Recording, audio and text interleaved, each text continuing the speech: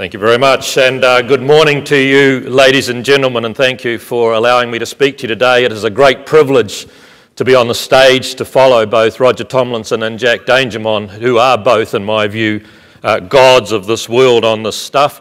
In fact, I now feel very much like Britney Spears' new boyfriend.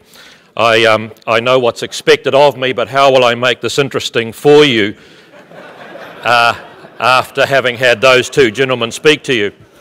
Could I ask the man running the lights, please, to drop the lights on me and this down? I really would like to, if possible, share with you as I'm speaking, because I'm pretty boring. I'd like to share with you some lovely templates of photos from my home country of New Zealand.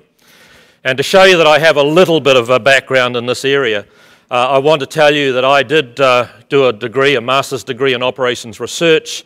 I wrote assembler code for mainframe computers, moved to Fortran, COBOL and PL1. None of this will mean anything to the new generation of people who don't know what working with program cards are. But I still dabble in writing. I'm a very sick person. I write in Visual Basic and C++ from time to time just to keep my hand in.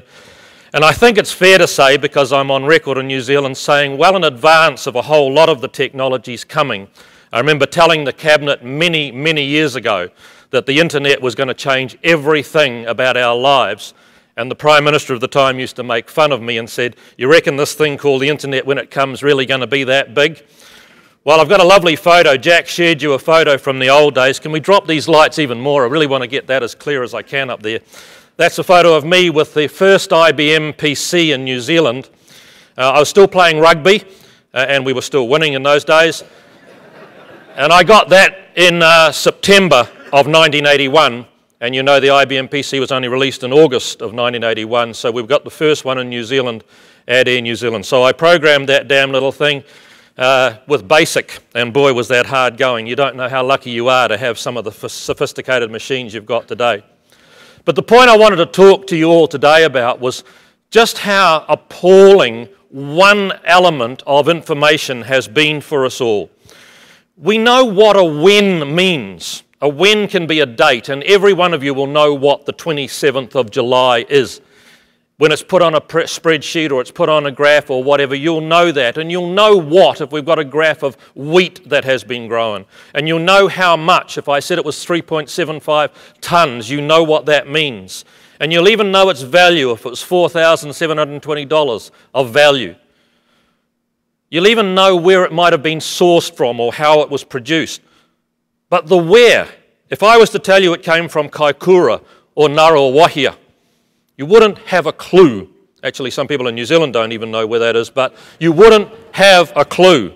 And from my perspective, the real big gains that we can make now are turning that into information that is visible and that human beings can see. What I have is a vision in New Zealand already of being able to take maps of our cities or our towns or even our rural areas and overlay on them things like demand for services, layers and layers of things like the police information, our hospital services information, social service delivery, then draw lassos around specific suburbs within that town, find out where the shortfall is, look at that carefully and decide whereabouts we need to provide more product and more services.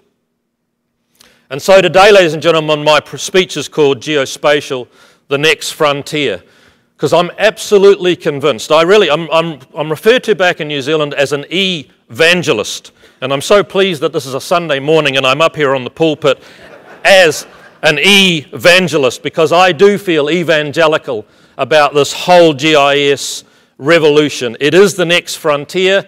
I still think we're standing on the beach at Kitty Hawk watching a flimsy piece of balsa wood and material get flying, but in the future, I actually have views that in my mathematics background, not only will